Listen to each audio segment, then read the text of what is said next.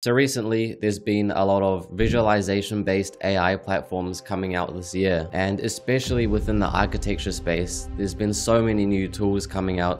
It's hard to keep track of all of these new platforms that are arising. But I noticed out of all of these platforms, there's a top few of them that are the best and leading the industry at the moment. And I've mentioned them before in a few videos, but this is a guide specifically on Rendair AI. Now, Rendair came out specifically for architecture, which is quite rare when some of these visualization-based AI come out. So we're going to be going over all of the features in Rendair, seeing how it holds up, and hopefully this video acts as a guide so you can watch through it and then decide if it's worth using. And we'll do a little bit of a review at the end. So we'll open up Rendair. We'll just quickly go over the website when you open it up. They have the example video. You can go down and it shows you all of the features they have. Now there are quite a few features. A lot of these are common in a lot of the visual-based AI programs, but they've tailored it all into this one platform, which is specifically for architecture, which I find quite interesting.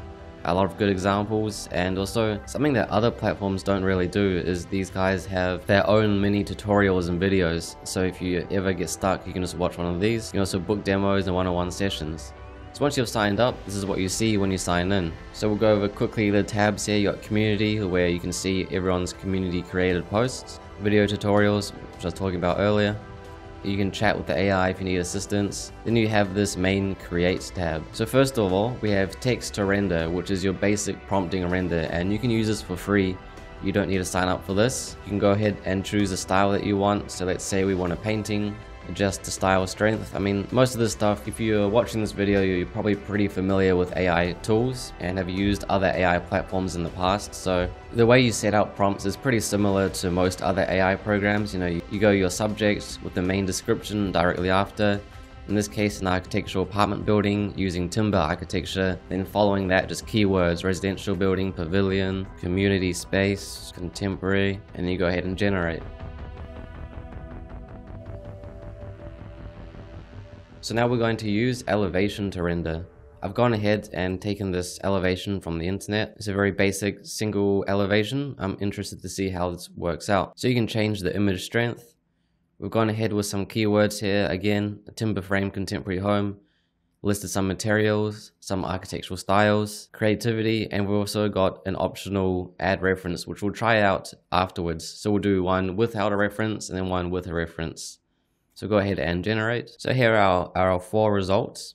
I'll say I'm pretty impressed with these results. It's very much stuck to what the input image was. And what I like about this is you can compare the original inputs to the output.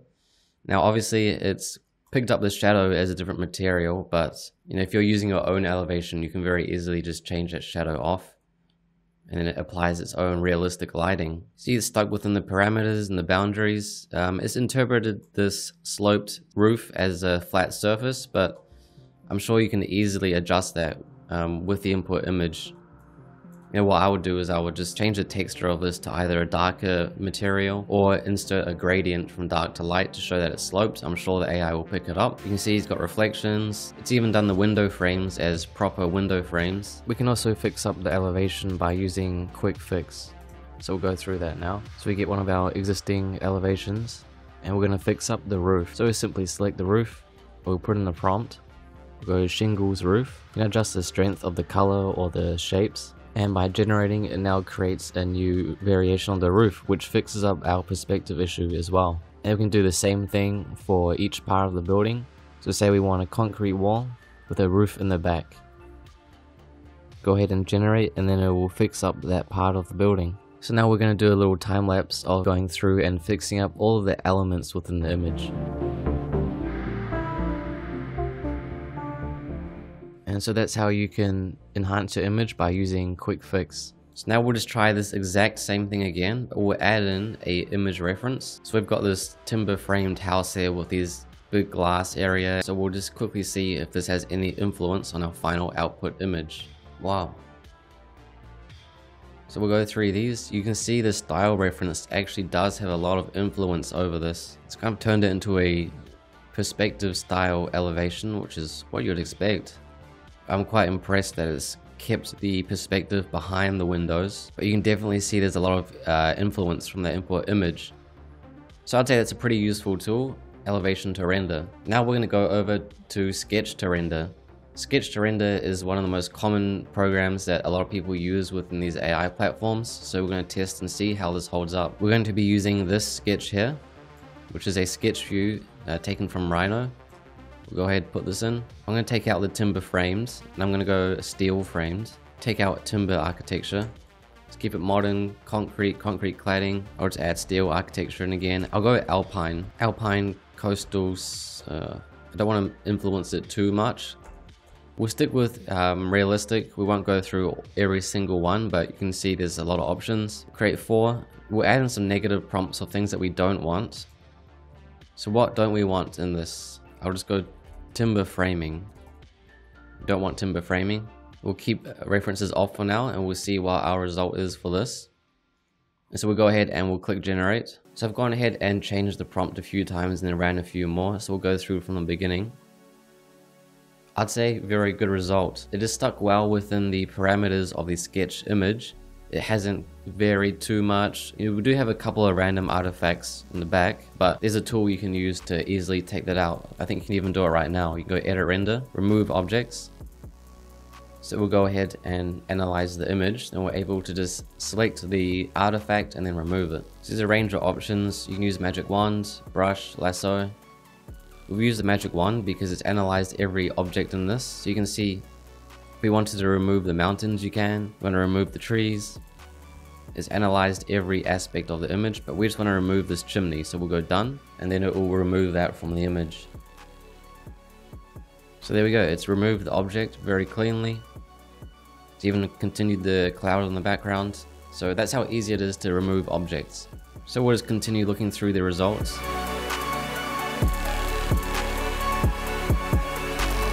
This, I changed it to a coastal setting. I made it a sunrise or midday kind of render. Clean skies, a golden hour, morning, which it stuck to the parameters very well again. Some of them you need to do a bit of variations. This one's very good. Even the vegetation is similar to what the input prompt is. It's kept the coastal type vegetation. You know, it's not using Arctic or desert trees within the coastal environment. This one looks great. So all the results are very good. And then for this, I used a snowy wintertime, nighttime. And each result has stuck well within the parameters. And even the ground around it, you're not getting any weird or warping or anything like that. All the perspective is staying pretty good. So I'd say that Sketch to Render is a pretty good tool. I mean, if you zoom in all the way in like this, I'd say it's still pretty coherent. You know, usually on the AI programs, if you zoom all the way in, that's where you'll start to see things breaking down, but this mostly is holds up pretty good. So now we're going to go to 3D base to render. So I'm going to use this Zaha Hadid aquatic center model that we've done previously. I'm going to use this for 3D base to render, and we'll see how this holds up. So I've tried 3 different inputs for 3D base to render because I've had varied results. The first one was this Zaha Hadid building. Now, one problem is that the input image was a PNG, so there's no background and no perspective. So it hasn't picked up the perspective of it because there's no context or background, but the result is very good. Next one I imported was this more basic kind of looking obscure pre-rendered image, which it has interpreted pretty well. It's very conceptual, a little bit of artifacting, and it's interpreted the perspective differently here, which is interesting. But the one I had the most success with was this one. The input image was a 3D screenshot from ArchiCAD, and it's picked it up very well, and it's kept well within the parameters. It's even added glass structure and detailing. And I'm pretty impressed with how it's picked up on this one. So if you're going to be using 3D base to render, you definitely want to make sure that you have a lot of detail within it before you input it. So I think the result from this is really good actually. I would actually use this almost.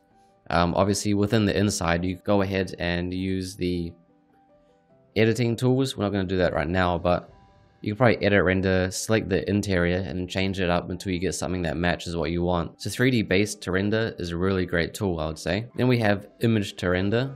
So I'm going to go ahead and use this Unreal Engine render, which I've done previously. So we can change the context of our input render. So our input one was kind of on this alpine coastal kind of look. So there's a lot of different styles you can choose from. You even got Lego. But we'll just go ahead and change this to say rainy. Confirm. You also go ahead and add on optional add-ons, but we'll just simply change this from this into a rainy setting. Alright, I've gone ahead and made a few variations. The first one was rainy. I'm actually very impressed on how this ended up. It stayed true to the original input materials. It's even kept the plants, but changed them and kept the f-stop and bokeh. You can see in the original image, the plants at the front are blurred with the bokeh, and it still maintained that within the new render. Even those mountains is rendered very well. I think this has to be one of the best environment changes I've seen within an AI platform before, because it hasn't added any artifacts and stayed true to all the input materials. So there's a few variations there using the rainy. I've gone with a sunset one. This one is a little bit more less realistic, I'll be honest. The sunset in this context is not as great, but I'm really impressed with this rainy winter one. There's also a snowy one, which again, pretty good. It's kept in line with all of the existing input. It's added that frosty snow onto those plants, which is pretty impressive. I definitely use this tool on a real architectural rendering. If you wanted to change the daytime or the weather, because a lot of these architectural rendering firms charge you more to produce multiple renders of the same time of day. So if they produce just one at a daytime, you could easily just use Rendair and then change it to rainy, change it to nighttime, and do all of that. Now we're going to take a look at the chat tab. This is pretty much like a built-in chat GPT. So it uses all the tools and processes that Rendair come with. So if you want to say add people to an image, you can either upload an image or select one of your existing ones. Say I'll just choose one of these ones, this rainy image, upload that. You can just request anything you want. Say you want to add people, add some visual effects, change something within the image, you can do that as well. So go ahead and add some people into this image. So you can see it's added some people in on the bottom there. So this acts as like an AI companion for the whole process. Alright, so now we'll take a look at 4K upscale. I've put this input image in, so very low quality image of an office interior, but I've put it into the 4K upscale and generated, and this is the result. It salvages the image a lot and makes it usable again from such a low quality input image. So I'd say the 4K upscale tool is very useful. And then finally, we will look at virtual staging. So I've gone ahead and inputted our 4K upscaled image. The prompt I used was just a modern apartment building with homely interior. I've added a bunch of keywords that come preset. So if you want to do industrial building or residential living room, kitchen, dining, then it's all here available as a simple prompt. You just click it and it adds it in. And you've even got designer styles, weather, lighting types. So a lot of options there for preset prompts if you want to use that. So here are some of the results from the low quality input image. And the result turned out actually pretty good.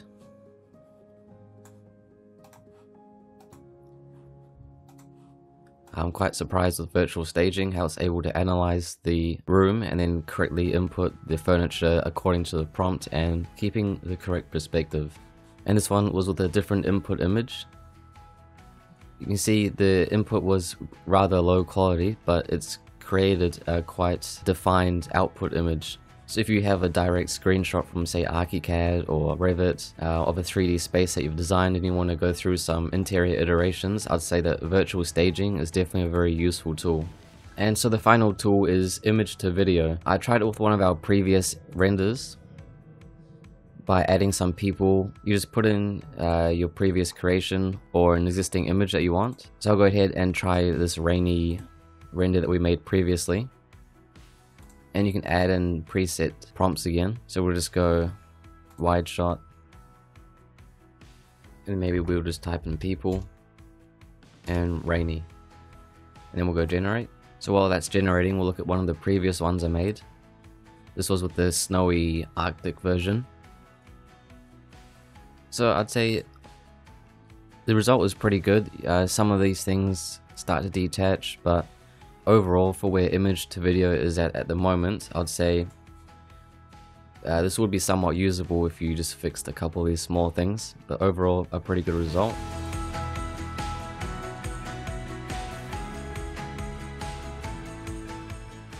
Again, this one turned out pretty good, just some minor issues there, but obviously that's going to be an issue with my rendering, which you can easily fix. But everything else, you can see it zooms in with the trees and the leaves. So the result here, I would say, is very usable. So that concludes the guide to Rendair AI. Now I'd say that was a pretty useful AI tool. I can see how that would actually be used within the workplace. Now, it's nothing revolutionary. It's not gonna design your building for you. It's not gonna make all AI visualizers redundant. It's still one of these recent AI tools that we've seen coming out. I think it will shine for a good year or so. And it is quite similar to other programs like Visoid, Midjourney, that's all I can think of the top of my head. But in terms of architectural rendering, I think this is a great and powerful tool if you want to use it to modify existing renders and images. Say you go to an architecture firm, you pay $10,000 for them to render 2 images, but then you want to see what your building looks like at nighttime. I would definitely use Rendair to change the time of day in that image. Say you want to change the cladding on your image and you don't want to send it back to the rendering firm to pay another $5,000. I would definitely just use Rendair for that. In terms of the sketch to render, I would say it's pretty good. Not quite at the point where it'd be able to completely replace an industry visualizer, but if it's like a university project or you're just shooting off ideas, I think it's a very good tool for that. So overall, I would recommend using this program. That's my honest review on it. Obviously, some of the tools within it are a little bit hit or miss. You get a bit of weird artifacting going on, and in some images, it doesn't completely render what you want, but you know, that's what you get with the nature of these AI tools. So I would recommend this, and that's my honest review on Rendair AI. If you were considering purchasing it or wanted to see how you use it first, what all of the features are, and get an honest review and opinion on it, well, I hope that helps you. And we'll be looking at more AI tools and AI programs within this industry in the future. So thank you for watching.